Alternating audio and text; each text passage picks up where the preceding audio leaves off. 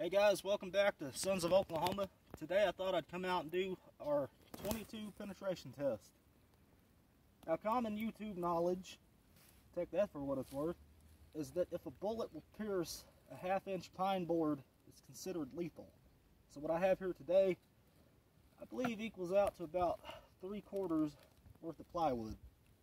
And we're going to see just how lethal 22 long rifle, short, and magnum can be, fired from different barrel lengths.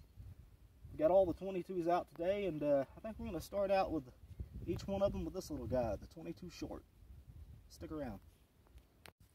Alright, as you can tell, I've been in the process of modifying my bar keep. I've added a new taller sight to provide myself with more accuracy. We're going to start off with it, and it's 2-inch barrel loaded up with the 22 short.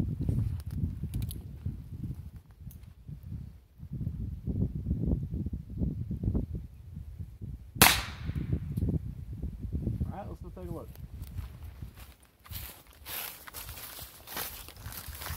There we can see the impact of our 22 short. I don't believe that made it through. Nope, didn't even bulge the other side. Alright, let's step it up in barrel length and see if that makes any difference. Hey guys, moving up in barrel length to our, I believe this measured out to be at exactly 4 inches. Let's take a shot with it.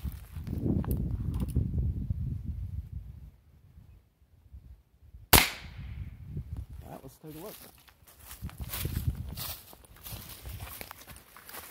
As you can tell, obviously, from the longer barrel, we had even poorer performance out of our 22 short. Alright, let's go ahead and step it up to the 6-inch. Alright, we're going to step it on up now to the Heritage Rough Rider 6-inch with the 22 short.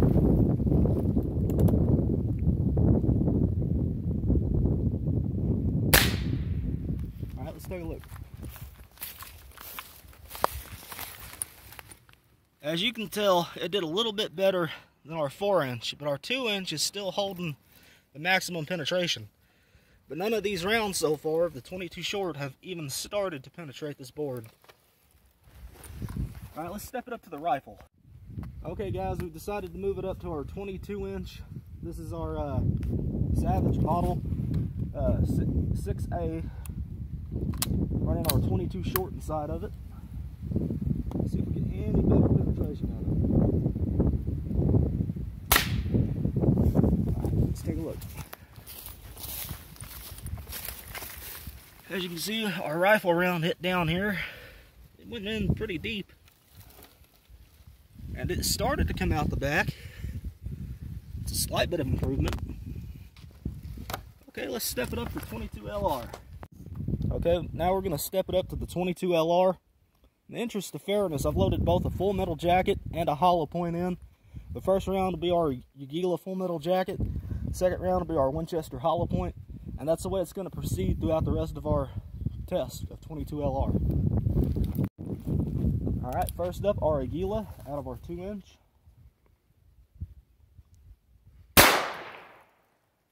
Alright, let's take a look. As we can see, our Ugila went into our first board, penetrated our first board, into our second, and straight on out the back out of our 2-inch. Through 3/4 inch of plywood. Okay, let's try our hollow point and see if it makes any difference. Next up, our Winchester hollow point out of the 2-inch.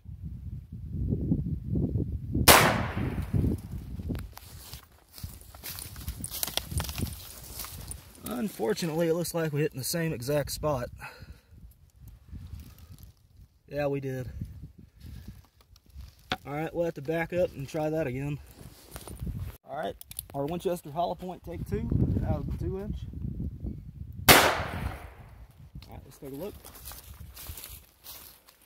You can see our hollow point entrance. Obviously it exited, went into our second, and clean through. Alright. Let's go ahead and just skip it on up to 22 Magnum.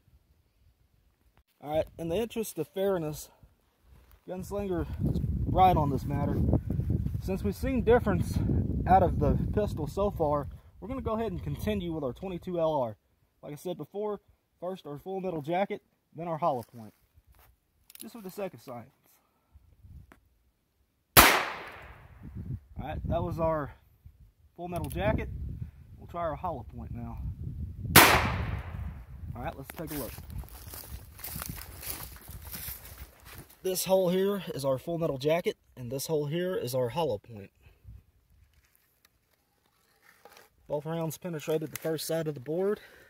And I believe both rounds have exited. Alright, let's step it up to the 6-inch and then our rifle. Alright, our 6-inch full metal jacket. Our 6-inch hollow point.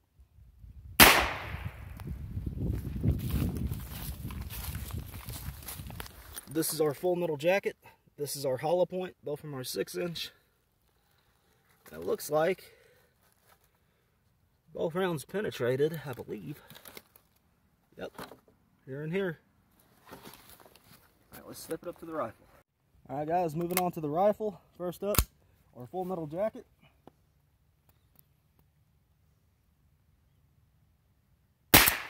And now we'll try our hollow point. Let's take a look. Your full metal, your hollow point, and to be expected, both pass straight through. Alright, now here's the interesting part of the video. Since we don't have 22 Magnum for the rifle, we'll just have to do it out of the handguns. But I noticed in some tests before that there has been a big variation in 22 Magnum coming out of each one of these guns. Now that I've got the new Magnum cylinder ordered for the, I guess what you'd call the bar keep, and it actually works, we can shoot Magnum out of it now. So let's move on to the 22 Magnum penetration test. Okay, so in the interest of fairness, I have both the full metal jacket and hollow point 22 Magnum.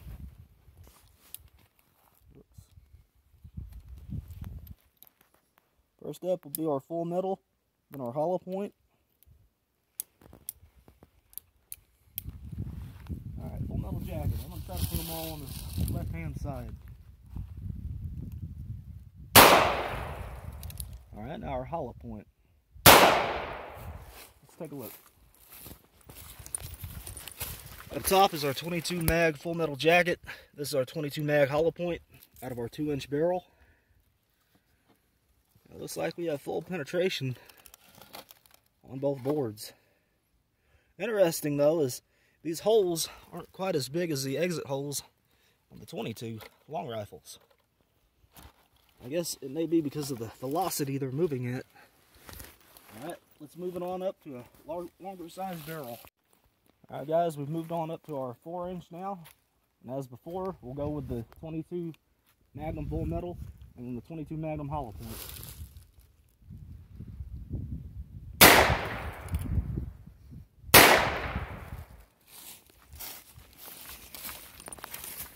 Our full metal, our hollow point, 22 Magnum. Just like before out of the 2-inch, really moving through, but this seemed to have threw a bit of a bigger hole. That's interesting. Then again, it could just be the wood. But so far, aside from the shorts, these 22s are really showing their lethality. Alright, let's move it up to our last and final revolver, the 6-inch. Alright guys, we've moved our Magnum up to our 6-inch now, and let's finish this test off. First up, our full metal. Next, our hollow point. Alright, both of these hit pretty low. This is our full metal, this is our hollow point. I kind of did that on purpose, because I wanted to see just how far into this backstop they may penetrate. Well, looks like we hit our board kind of low there. And we missed my target. Alright, let's set it up and try it again. Alright, here we go with take 2 of the 6-inch. First up, our 22 Magnum full metal jacket. Next, our 22 Magnum hollow point.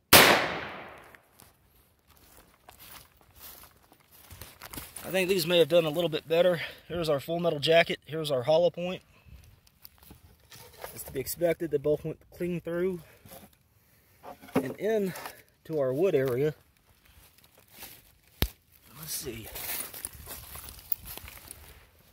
We don't appear to have any penetration from the back, but that's still pretty good to go through 3/4 inch plywood. I'm gonna say, yeah, in my opinion, 22 can be very lethal. Alright guys, thanks for watching. Alright guys,